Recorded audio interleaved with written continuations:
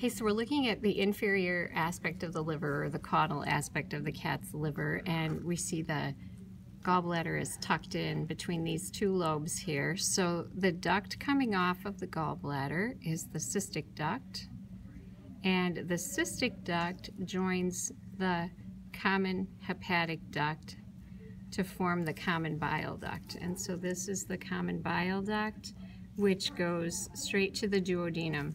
And so if you look up here, we've got the stomach.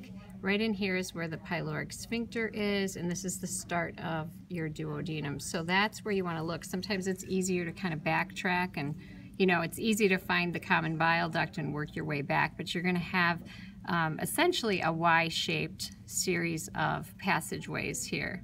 And sometimes the cat will have extra ones, but essentially they have the same pattern that we do in humans. So cystic duct coming off the gallbladder, common hepatic duct coming from the cat's left side, and they come together to form the common bile duct.